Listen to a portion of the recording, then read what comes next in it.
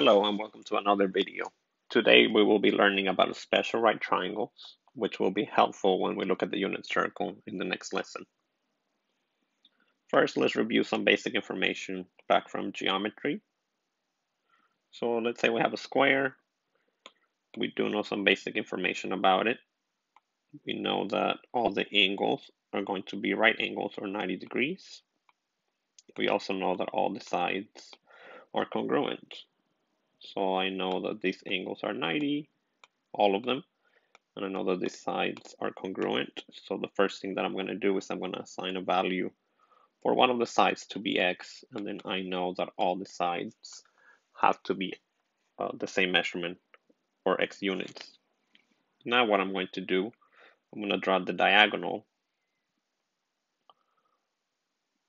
on my square. When I do that, it's going to bisect the angles, this angle right here and this angle right here, cutting them exactly in half, giving me my first special right triangle. So this part did not change, still 90. This part used to be 90, it got bisected or cut in half. So each one of those is 45. So yes, the first triangle is going to be your 45, 45, 90 triangle. We already know two sides of it. We know that this side measures x units, and we know that this side measures x units. So that's what I'm going to do. So these two sides will always be congruent. So if they give you one of the measurements, you know the other one has to be the same. The only thing that we're missing is going to be our third side, which is our hypotenuse. But remember, every time you have two sides of a right triangle, you can find the third one by doing Pythagorean theorem. So that's exactly what I'm going to do. Remember, your sides are your A and B. Your hypotenuse is always your C. So I know one of my sides is x, and then I'm going to square it. The other side is also x. I'm going to square it. Then I'm going to label that one as C, and then it's going to be squared. 1x squared plus another x squared will give me 2x squared equals c squared. I'm going to take the square root on both sides, leaving me c by itself on this side. On the left side, I'm going to be left with 2x quantity squared. Since you're multiplying these two things, you can separate them into two separate square roots, giving me square root of 2 times the square root of x squared.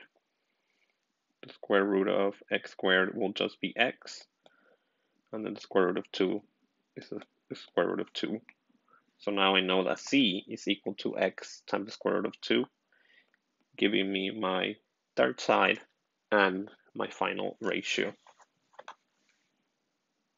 So how can we apply these ratios to real examples? So let's look at the first example. We know that we have a right triangle at the top. So this is 90 degrees, this is 45. So the third side must be 45. The placement in which you put them is important. So if you go back and look at this across from the 45, you're going to have the x ratio on both sides, and across from the hypotenuse, you're going to have your x times the square root of 2. So that's exactly what I'm going to put. Across from each of my 45s, I'm going to put the ratio x on both sides, and then across from the other one, it's going to be x times the square root of 2. I'm going to ignore this x because I'm looking for the third side, saying that is x equal to, so do not get confused. So I know that x is equal to 3, and I know that the third side is x times the square root of 2. Like I said before, I know that x is equal to 3, so I'm going to replace that here and say 3 times the square root of 2 is going to be the measurement of my third side, and I'm done. Pretty easy process to do. Again, if you have a special right triangle, you can find any missing side by just getting one of the sides. So let's try a different one. So again, across from 45, I'm going to have x. across from the other 45, I'm going to have x as well, which is the side that they gave me, so I know that this side is equal to 3. So my other third side, my ratio is going to be x times the square root of 2, like I said before. So if this is 3, remember these two are always congruent, so a is equal to 3, and then c is equal to 3 times the square root of 2. So those are going to be my two measurements that I was missing. Pretty simple process. The 45, 45, 90 is going to be the easy one because you only have two different measurements. Remember, the sides are always going to be congruent.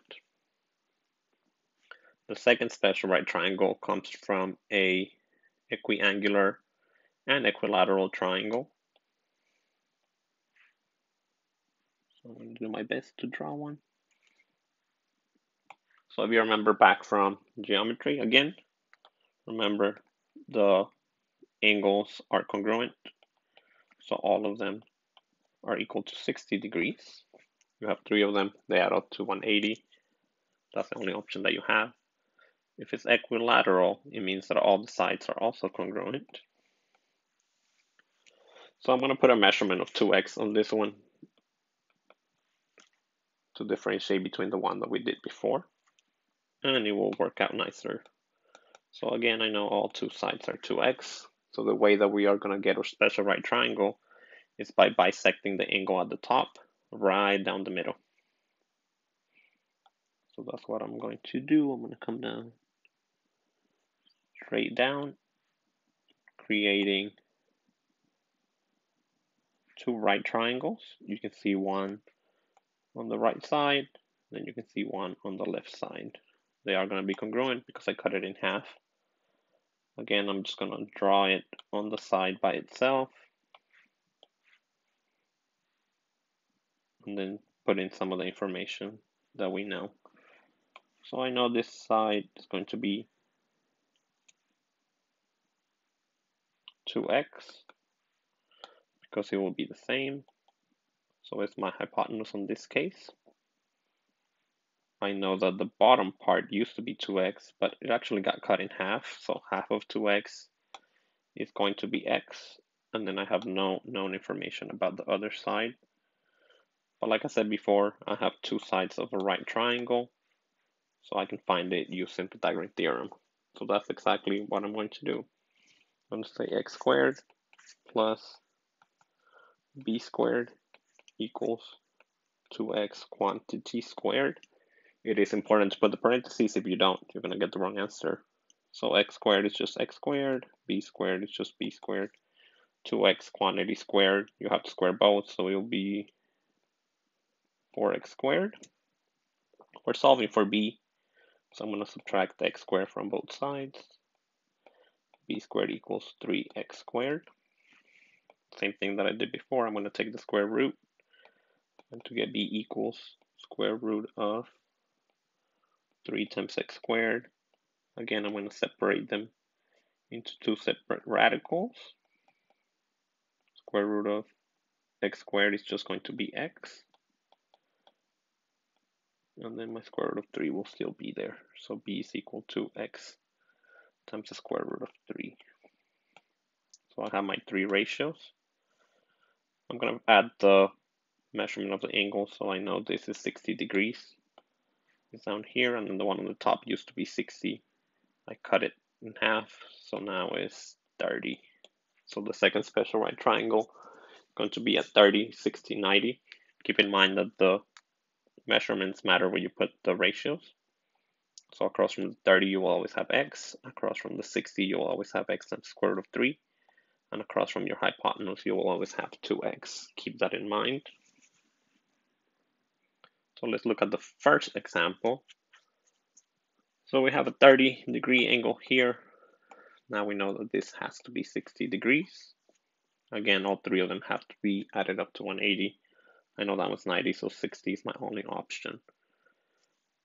So just so you remember your ratios, across from the 30 is going to be your x. So that's what I'm going to put.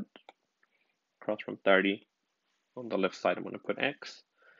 On your hypotenuse, 2x. and then on the other side x times the square root of 3. So on this one I know that 2x is equal to 16.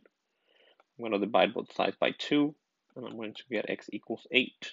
So I know this side is equal to 8 because it's equal to x. And then the third side is going to be 8 times the square root of 3, giving me all three sides now. Don't forget your 16, that one was already there. Let's look at the last example. So again, across from 30, you are going to have x. Across from 60, x times the square root of 3. And across from your hypotenuse, you will have 2x. So now I know that x times the square root of 3 equals 9 times the square root of 3. I'm going to divide both sides by the square root of 3, giving me x equals to 9. So now I know that the one across from 30 is equal to 9. So I have two measurements now. And then the hypotenuse is 2 times x. X is equal to 9. So 2 times 9, which will be 18. And I have all three sides. Thank you for watching. Don't forget to like the video and come back for more content. See you next time.